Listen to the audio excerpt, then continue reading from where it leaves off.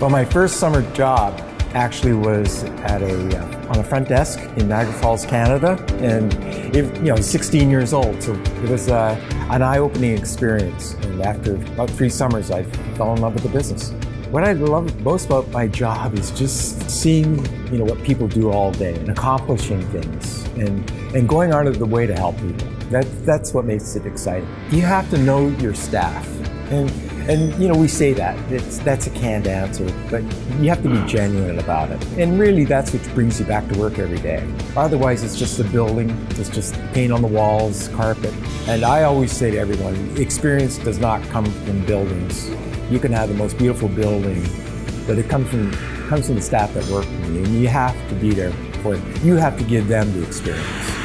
Working for Sheldon has definitely been an adventure. It's been one of the greatest experiences. I've learned so much from him. He has a wealth of knowledge of the industry, and he has a really great way of motivating. I come from the entertainment side and the activities programming side, and I've really learned a lot about how to really channel that into hospitality and how to make that the most effective way for guest satisfaction. I like the freedom that working with the team here offers. We get to be very creative in some of the opportunities that we have, and just really being able to grow and stretch is what I really enjoy about being able to work here. Sheldon is very passionate about what he does. He's passionate about the resort, he's passionate about us, he's passionate about the guest experience. Sheldon and I met in 2000, and I have one son, and he has 2 daughters and a son. So we have like the Brady Bunch, but not too many. Our children are a blessing to us, and we're so thankful for them.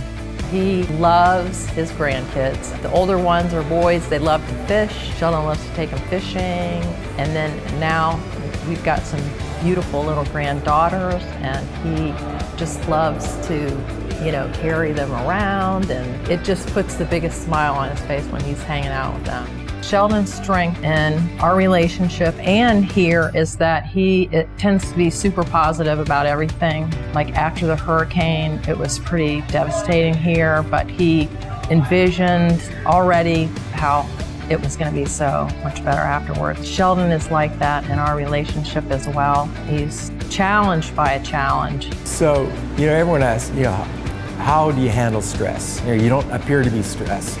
Well, I've just mastered being an actor, and there's a little man runs around inside, and it's like, But in reality, I use running as my personal time, and we absolutely have this disease called fishing that's incurable, and I hope they never find a cure for it.